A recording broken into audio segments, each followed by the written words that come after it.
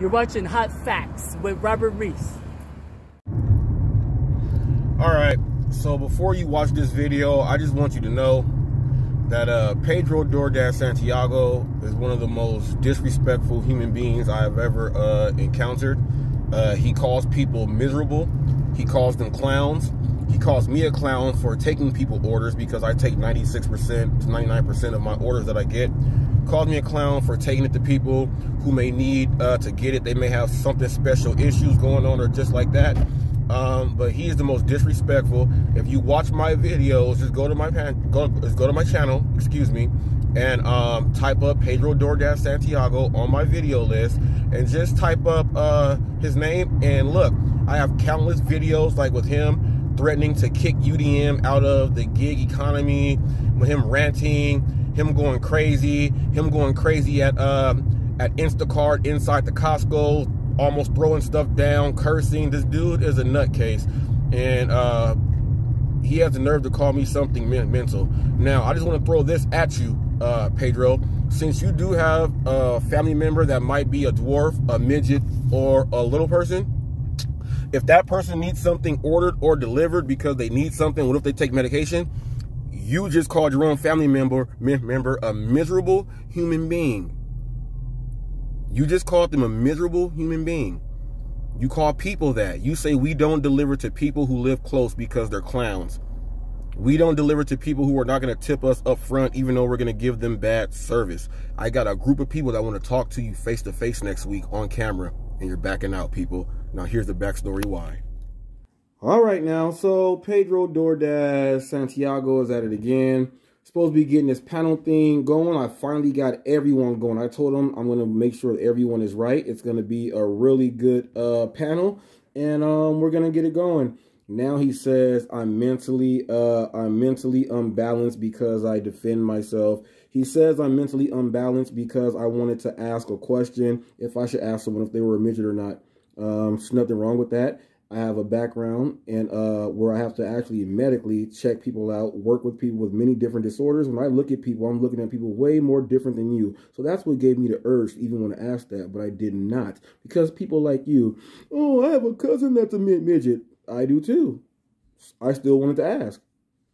So he's saying that he doesn't want to do the panel anymore because of that. So I don't know.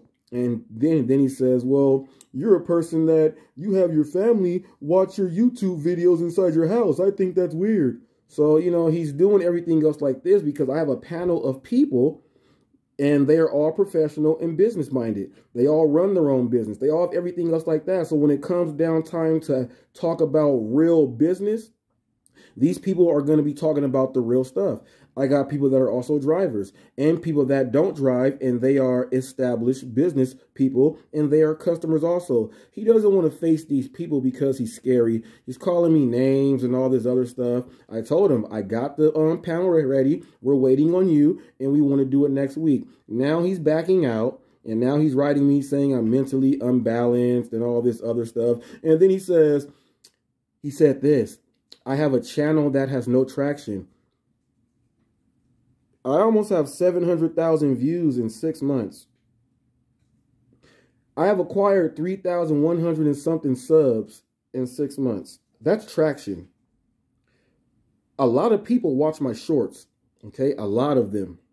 Also, go look up Schuler King. Very, very famous comedian. My stuff is being suggested on his channel.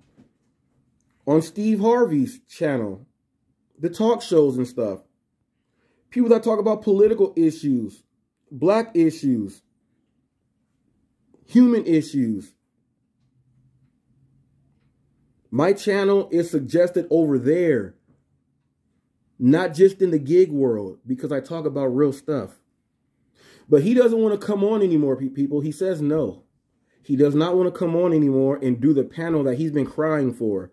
I can show you the text messages. He's been crying for it. Now that I have it up and I have all the participants, he does not want to do it because you wanted to ask a question if someone was a midget, so that offended me so much. I think your channel is cringe-worthy. I don't think anything you say is whatever, but there's a lot of people that come and watch. I am on other channels with people that have 300,000 subscribers. I am on the panel with these people. Why am I on the panel with these people and you are not? It's because the stuff I say is real and it's not cringe-worthy. It's not cringe-worthy. It's not. But you, look, he's texting me now. If you would listen, I would help you, but you don't get how YouTube works. This dude is ridiculous. You don't get how YouTube works. Look, he's texting me this. He texts me right now, texting me this stuff. I understand how YouTube works.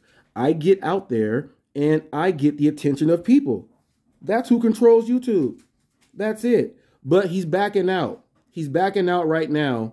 He's backing out. He said he's not going to text me anymore. He said he's going to block me so we can't go back and forth. When I'm bringing out the numbers of people that watch me and who my channel is suggested by, he now wants to go back and forth, people. This thing is not going to be going down. He's backing out, and I'm trying to get it done next week because we have all the participants. Even if he does back out, I still have 7 participants who will be on. So, people, this was a service announcement, and I'm keeping you guys updated. This dude is weird. He said I have mental issues. I'm mentally unbalanced because I handle myself.